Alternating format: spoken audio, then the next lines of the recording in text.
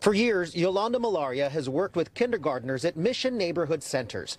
When she saw her students after the attack nearly 2 weeks ago, they asked lots of questions about her sprained wrist, bruised eye, and 3 stitches after being pushed face down on the ground by her attacker. Vimos de niñas mucha sangre, mucha sangre. Esas cosas no son buenas ya para que los niños empiecen a verla. She says her students told her, when we saw you, you had a lot of blood. She says children seeing someone they know become the victim of a mugging is not a lesson they should have to learn. And today her friends and neighbors came together to demand change.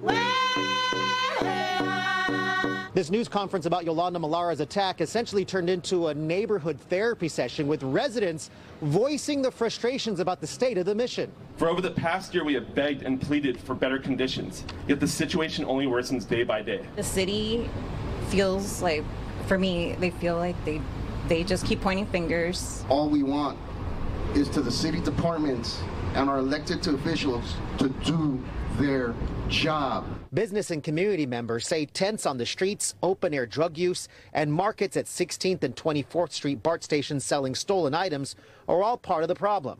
But the threat of violence, especially for most young people and elders, is the most troubling. Sequoia Wakazu Nakai described having to always be on alert for trouble for something as simple as the length of her skirt. I don't want people to stare, and since there's so many people on the street who are like laying down and sitting down, I'm scared that they can see up my skirt, you know?